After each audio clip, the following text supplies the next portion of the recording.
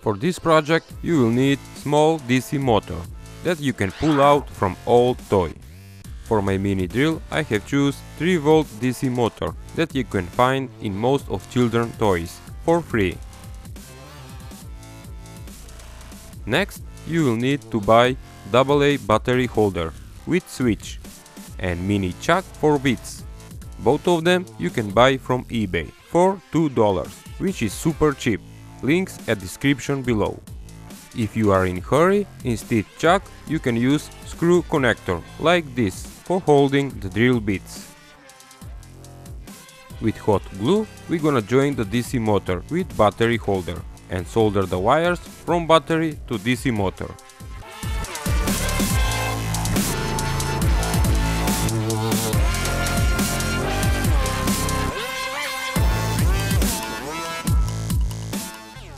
Now place the drill bit chuck and tight hard the little screw, and for about $2 you made yourself mini drill for home use, and you can drill wood and plastic easy.